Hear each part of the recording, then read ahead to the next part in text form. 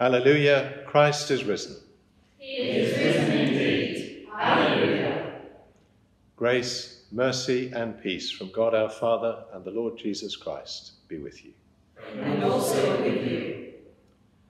Thank you for welcoming us into your home for a time of prayer, worship, and reflection. We worship with you in All Saints Kings Heath, a suburb of South Birmingham, where since the 19th century, people of diverse economic means, class, and ethnicity have been jumbled up in a rather lovely way. All Saints is by no means a congregation of one unified opinion, but this parish has had a long thread of pacifism weaving through its story. We try to be politically alert and socially aware. If not always agreeing, we at least agree to think hard together about such things. We are, like all of you, deeply anxious about war at the edge of Europe at the moment, which challenges us to search our hearts about what the desire for peace means politically and practically. Today's reading from Acts compels us to reflect on how we pray for soldiers and whom we are ready to welcome and learn from. We are also very aware that Ukraine eclipses many other needs and conflicts which we must also hold in our gaze. Today marks the beginning of Christian Aid Week, the focus of which is Christian Aid's life-giving work in Zimbabwe, which is my home country. To celebrate this, several of our musical prayers and songs, including this one, are from there.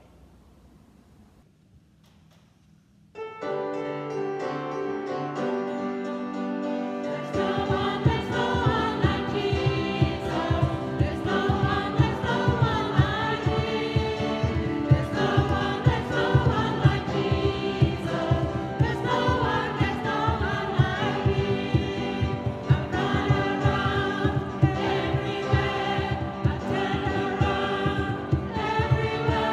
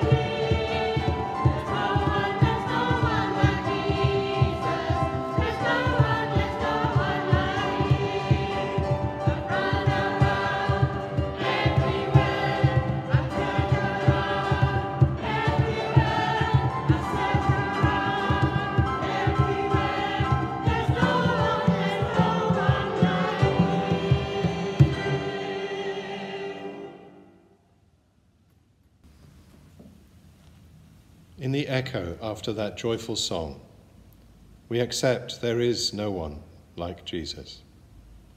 Yet remember, we are called to be like him. Jesus said, "A new commandment I give to you. Just as I have loved you, you also should love one another." We pause to acknowledge the ways in which we eclipse God's love in our lives. The Kyrie we sing in our confession is from the Orthodox Church in Ukraine. When we enjoy something not because it's good, but because others don't have it. God, have mercy.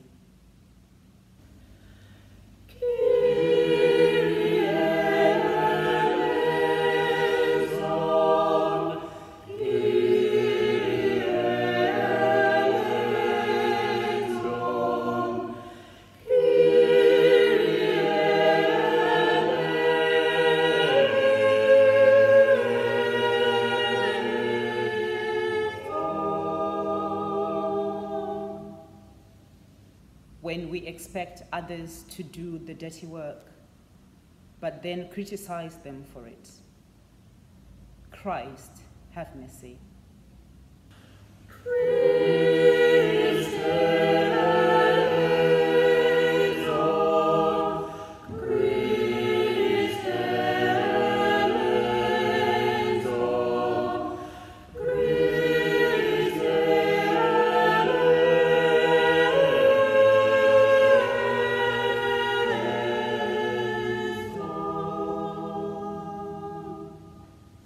When we dehumanize others to excuse mistreatment or exclusion. God, have mercy.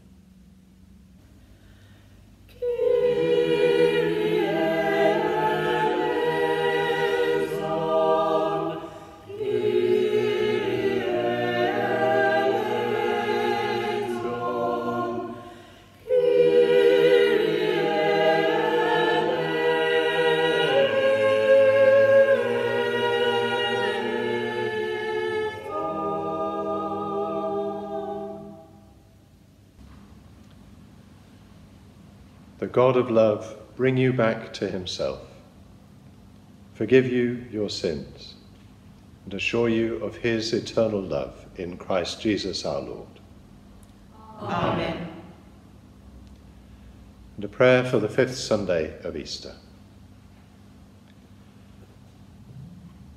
Almighty God, who through your only begotten Son, Jesus Christ, have overcome death, and opened to us the gate of everlasting life.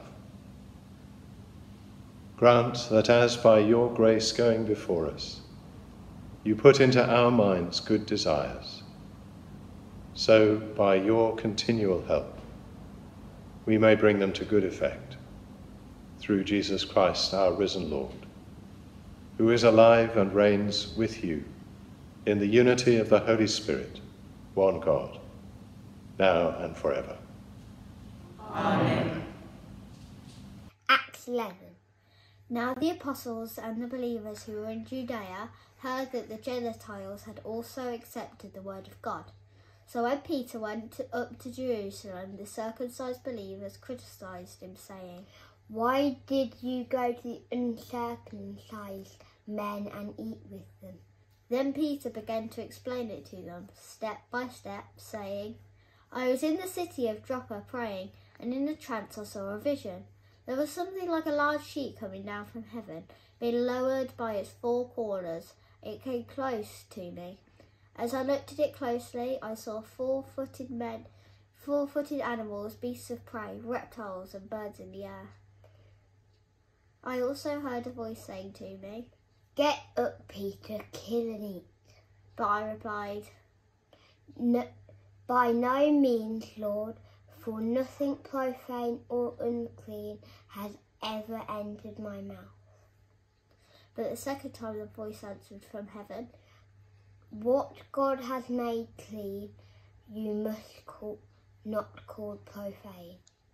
This happened 3 times. Then everything was pulled up again to heaven, At that very moment, 3 men sent me from Caesarea arrived at the house where we were.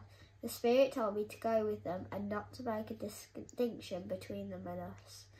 6 brothers also accompanied me, and we entered the man's house. He told us how he had seen the angel standing in his house, saying, "Send to Joppa and bring Simon, who is called Peter. He will give you a message by which you and your entire household will be saved." As I began to speak, the Holy Spirit fell upon them, just as it had upon us at the beginning.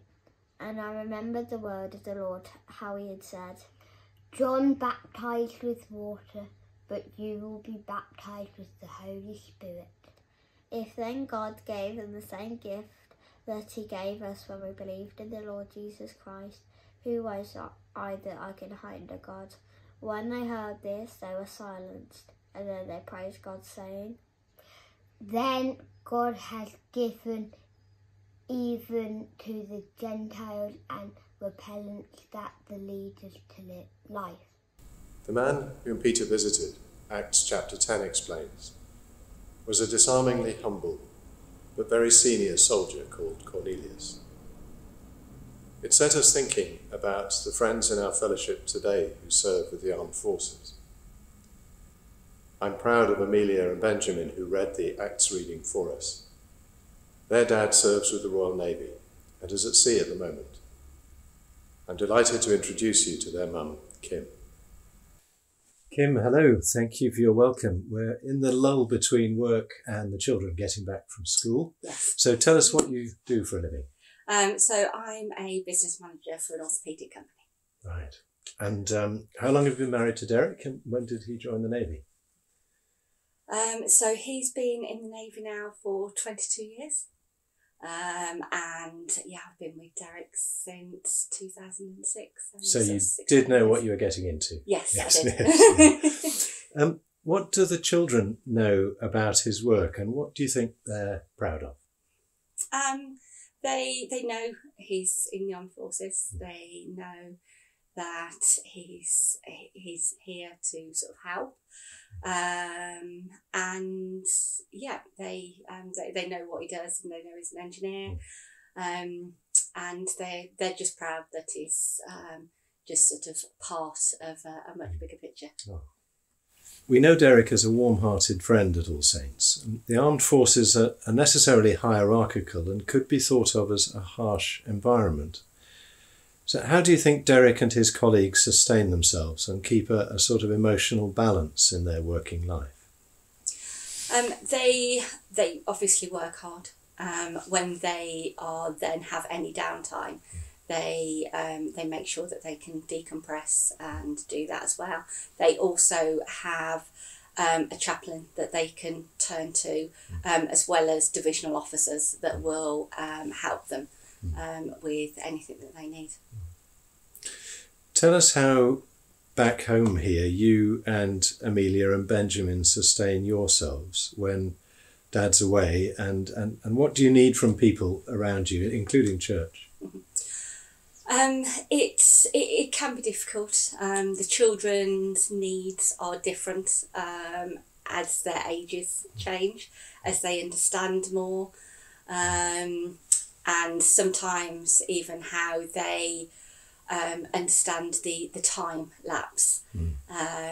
So sometimes it's easier, sometimes it's a little bit more challenging, and it's hard. The hardest part is saying goodbye, because they know then it's going to be a while. I think in the day and age we've got with being able to use emails and FaceTime when they are able, I think it makes it a lot easier. And it's just trying to take into consideration what they are going through sometimes, as they go through the roller coaster through a deployment. But you do need lots of support around you. You need that emotional support. You need your faith to be able to sort of guide through the strength that you need at times. But I think it definitely sort of helps from lots of different dimensions. If it's not too intrusive to ask, I can't help wondering how you and all the partners of military personnel hold the worry while they're away for a long time, what they might be asked to do, where they might be. How do you sort of manage that worry and help the children not to be overcome by it? I think that it's just trying to keep positive, to not dwell on what might be, and with the children not hiding but sheltering. Sometimes with what's happening with the world the way it is at the moment, there's lots of questions, probably more than I've dealt with before, but it's just trying to put it sort of all in perspective. Not hiding but sheltering is a phrase that will stay with me for a long time. Thank you for that. Tell us how Benjamin and Amelia like to welcome Dad home and what they like best about leave.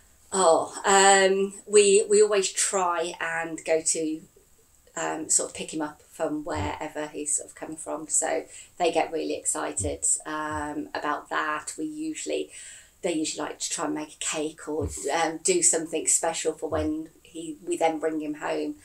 And they'll have a list of things that they want to go through. I usually have a list of jobs that need picking up on. They come up with the more fun things. That's wonderful. Kim, thank you for an honest and warm glimpse of life in a Royal Navy family. Thank you. What an extraordinary moment in the life of the young church our Acts reading shows. Peter says his vision happened 3 times, and Luke uses a lot of parchment to recall this triple vision twice in the space of 2 chapters. The vision leading to Peter's visit to Italian centurion Cornelius, then to his conversation with his fellow apostles back home, is clearly for Luke something that deserves huge emphasis, because it reveals something fundamental in the character of the embryonic church. The power of Peter's visiting, eating with and baptizing a man who is not only foreign, but who is a senior officer in the outfit that executed Jesus, is overwhelming.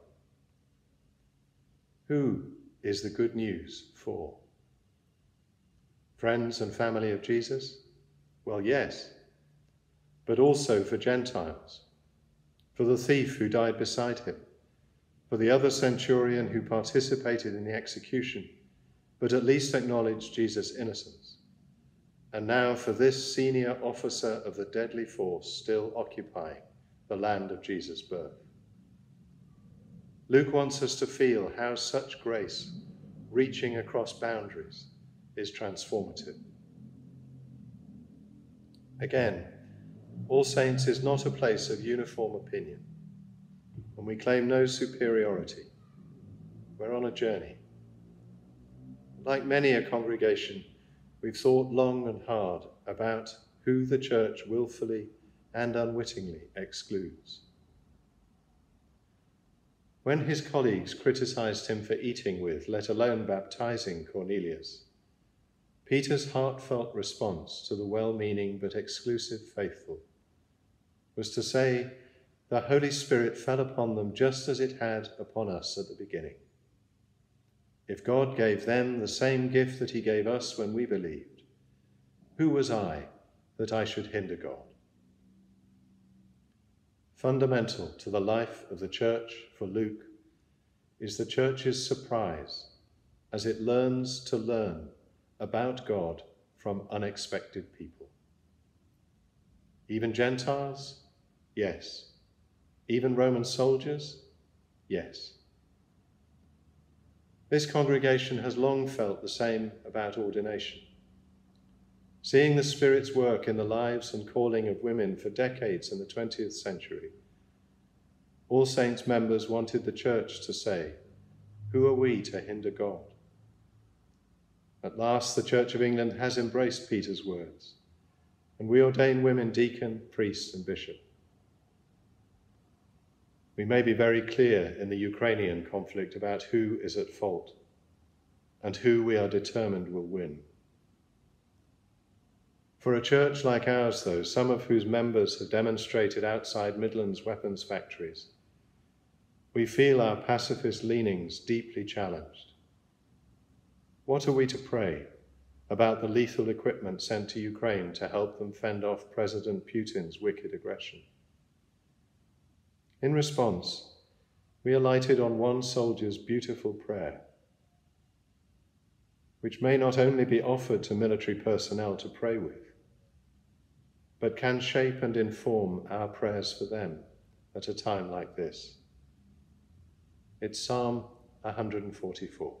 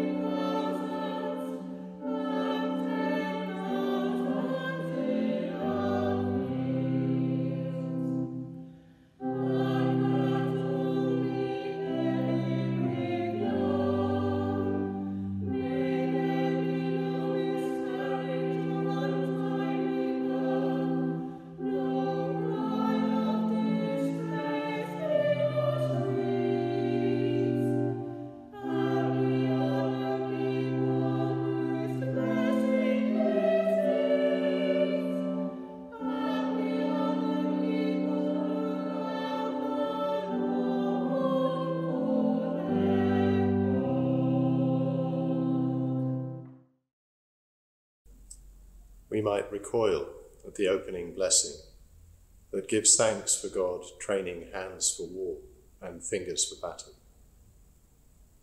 But staying with it for a while, we realize it's an acknowledgement that all human skill is God-given. The question is, how do we use it? It reminds me of a conversation with an artilleryman who talked about his careful range finding. Accuracy saves lives, he said. So this verse gives us something very specific to pray.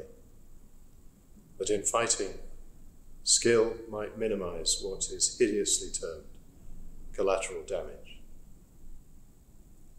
Then he calls God his fortress, stronghold, and shield. This soldier poet knows that all the military kit in the world cannot protect his soul, and that's what really matters. Then comes a reflection that every human life is fleeting. Subtly, humbly, the humanity of both friend and foe is asserted. This perspective doesn't prevent him from being critical of his opponent. He asks for God's help, deeply frustrated at the lies and falsehoods his enemy peddles. We can quickly empathize, revolted by President Putin's righteous tones and absurd narrative, doing terrible violence to Ukraine while deceiving his own people. But that emphasis first on our common humanity just tugs the soldier, and maybe us, back from dehumanizing and demonizing the enemy.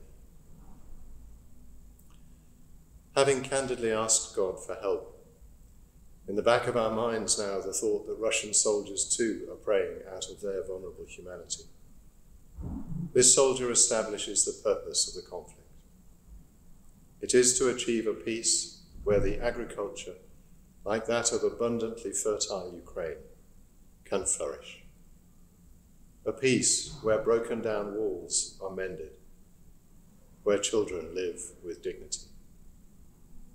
It is a prayer ensuring the soldier's heart never settles on conflict as an end in itself. Beautifully, unbearably poignantly, the soldier dreams of the day he can turn his skilled fingers from weaponry to musical instruments. Like that Ukrainian soldier playing the piano in a bombed-out school. This is the faithful soldier's prayer as he faces conflict.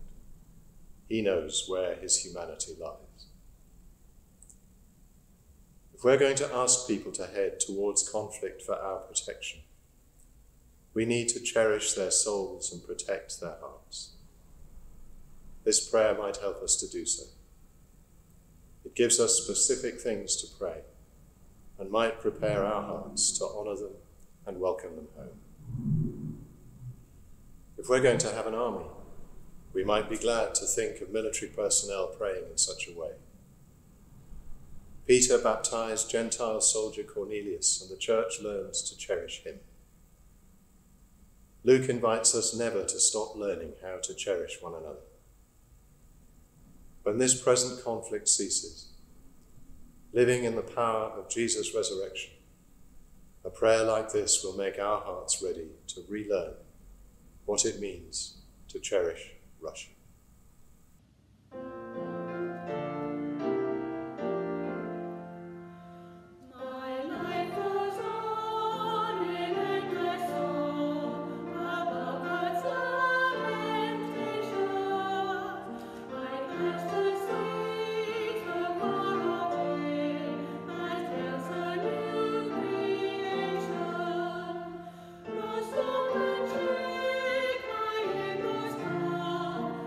To that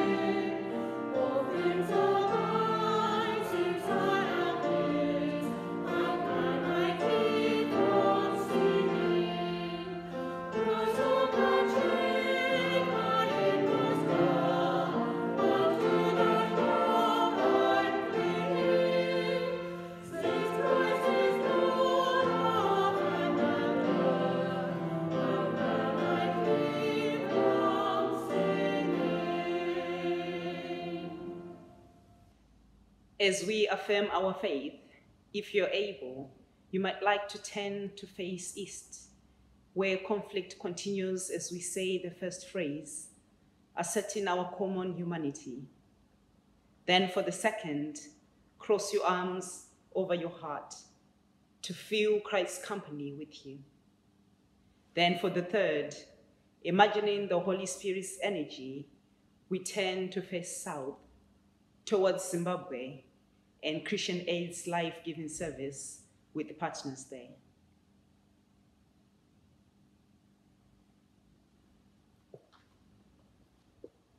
We believe in God the Father, from whom every family in heaven and on earth is named. We believe in God the Son, who lives in our hearts through faith and fills us with his love. We believe in God the Holy Spirit, who strengthens us with power from on high. We believe in one God, Father, Son, and Holy Spirit. Amen.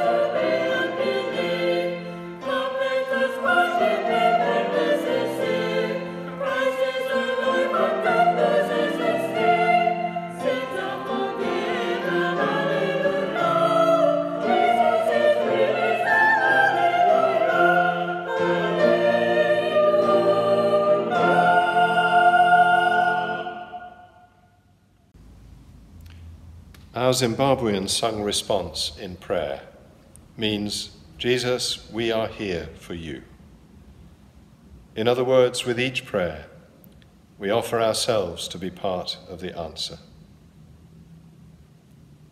We pray. God, you sent Cornelius to the early church, broadening their horizons and deepening their prayer. Raise up humble, faithful people like him in armed forces the world over, especially those which, like Rome, presume to occupy others' land. We pray for all engaged in combat, that skill in war may save more lives than it takes.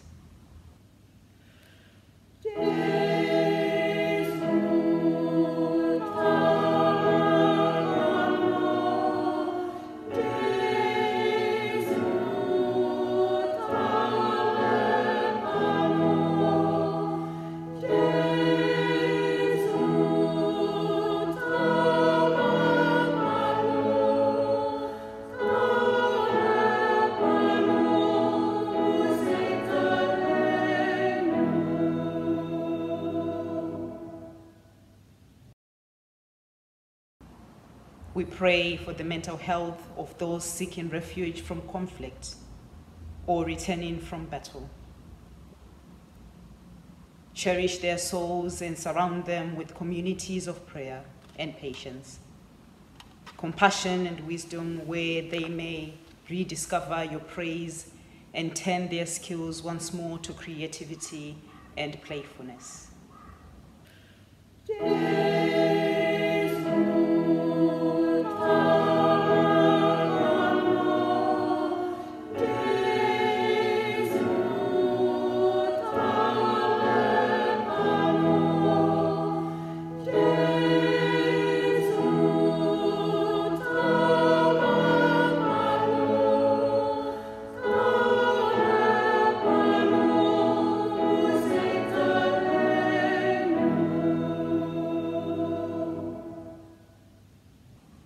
God, hear all who cry to you in frustration and hurt, angered by lies and senseless devastation. Understand their visceral anger. Do not let bitterness take hold. Honor their humanity and send them the company and help they need, if you will, through us and all our neighbors.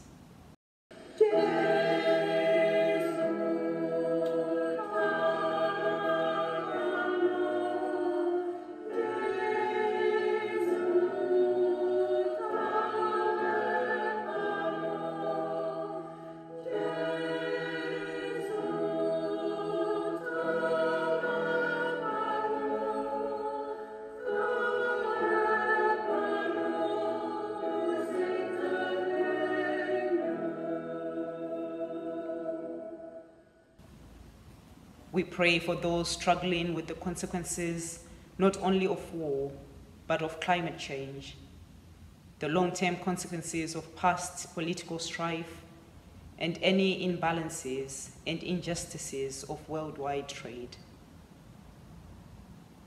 Honor the work of Christian Aid, Islamic Relief, Red Crescent, Red Cross, and all who seek the welfare of the poorest. Bless Christian Aid this week, and as we collect money for their work, God, collect the prayers of people of every faith, and respond with your Spirit to breathe new life into Zimbabwe and every land.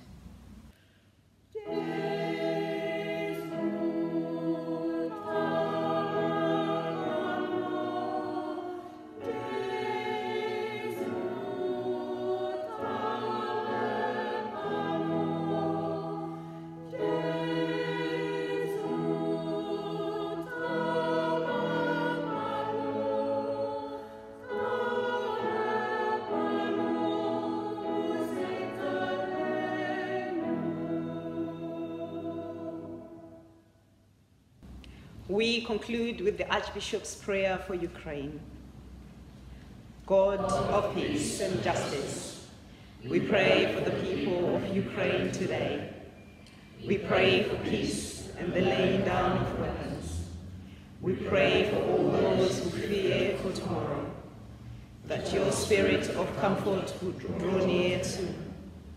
We pray for those with power over war or peace, for wisdom, discernment, and compassion to guide their decisions. Above all, we pray for all your precious children at risk and in fear, that you would hold and protect them. We pray in the name of Jesus, the Prince of Peace. Amen. In the language of our hearts, as our Savior taught us, so we pray. Baba wedu uri kudenga, zita rako ngarieriswe, umambo wako hushike, kuda kwako ngakuitwe pasi sokudenga. Tipe nasi chungwa chedu chemisi yese, tisunungure zvitadzo zvedu, sezvo tinosunungura vanotitadzira. Usatitungamidzire mururunziro, asi tinunure mukuipa. Izvo umambo huri wako, nesimba nembiri, narini narini. Amen. God, who through the resurrection of our Lord Jesus Christ has given humanity not the victory we want, but the victory we need, give you joy and peace in your faith. And the blessing of God Almighty, the Father, the Son, and the Holy Spirit be with you, and all for whom you pray, now and always.